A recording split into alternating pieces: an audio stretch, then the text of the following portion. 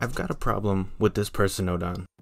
For now, he can move left and right, and he can jump with the A button. You see, he's trying to leave his safe room by wall jumping. That's a problem. I don't want him to be able to do that.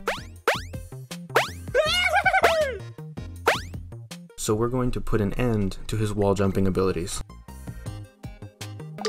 We'll move the jump button over to the left, delete the current connection, and put in an AND nodon, and have the button as input 1. Then we'll add a touch sensor that we shrink down a little bit and attach it to the person. We'll make sure that the connection points are Y positive and Y negative so that it's underneath them, and we'll change what it's checking for to what our floor is made up of, in this case a box. Then we'll connect that to the second input on the end, and the result will go into the jump input. So that's not quite right. We'll go back in and decrease the size of the touch sensor so it's a narrow rectangle pointing directly downwards. Now he's trapped. I mean, safe.